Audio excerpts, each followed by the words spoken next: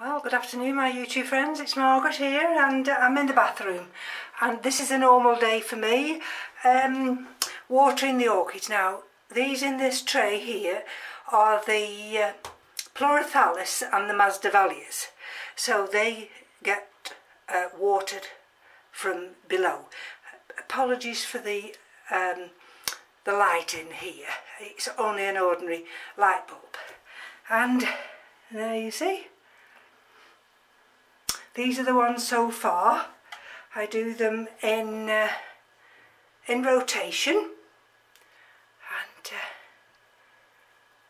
and then they'll go back into the grow room after I've had some lunch. So let's take you into the grow room now. Like I say, this is a normal day for me if I'm not in the garden. I was in the garden the majority of yesterday. The frags had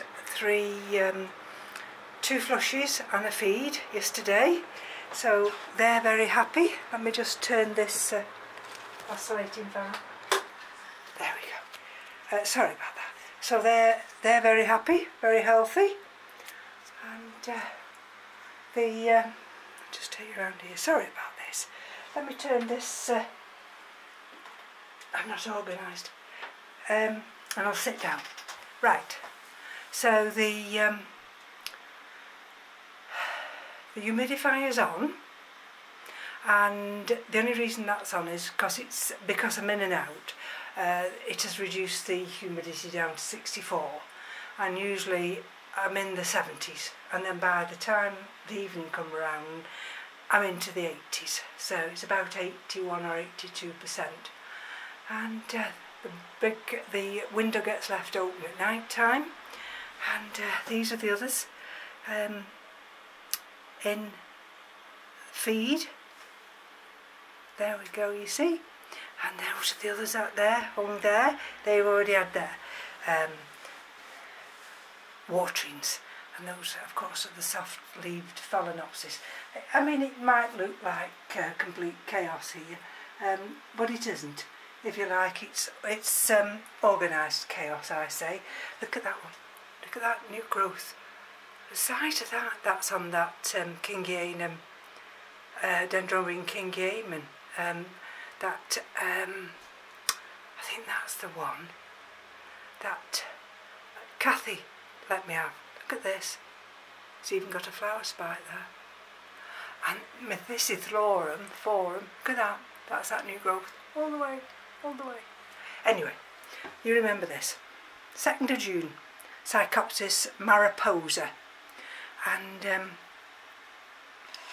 this is one of those that I could choose, and this one had I wanted lovely mottled foliage, and this one had got a bent bloom. Well, it's an you know, this, and I said, well, but it had got the best mottling, so I'd asked Lawrence of Lawrence Hobbs to cut that, which she did, and I've just topped up the water this morning. That's all it gets. The dome there just fits into the dome of this clear pot. So let's have a look at the roots, how they're doing, and excuse about the reflection. Let's have a look. I don't think the roots are doing too bad at all. I'm just waiting now to see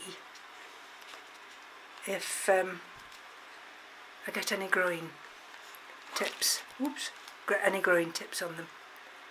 But look, they seem very healthy, don't they? So, like I say, I topped that up this morning, and let me just show you.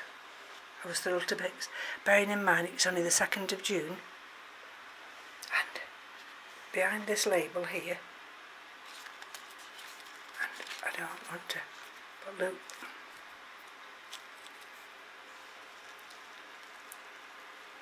there,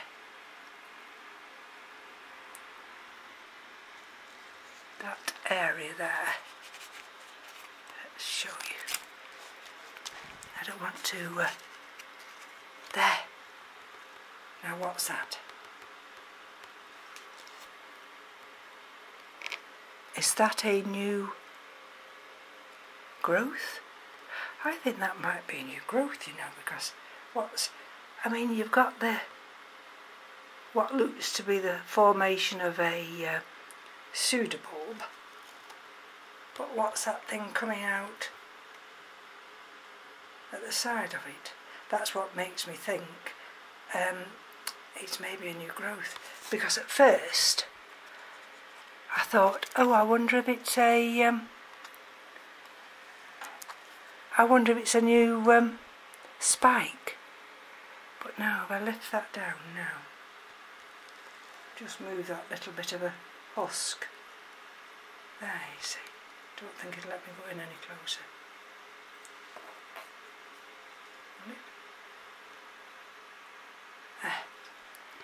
Anyway, so that's all happened since the 2nd of June. So if nothing else, if it's a new growth, I'm going to be thrilled to bits with that. That shows then that this particular orchid is settling into its environment, and if I can keep, well, I mean, there's been no central heating on now for a fortnight, simply because it's too darn hot, and also I've got quite high humidity.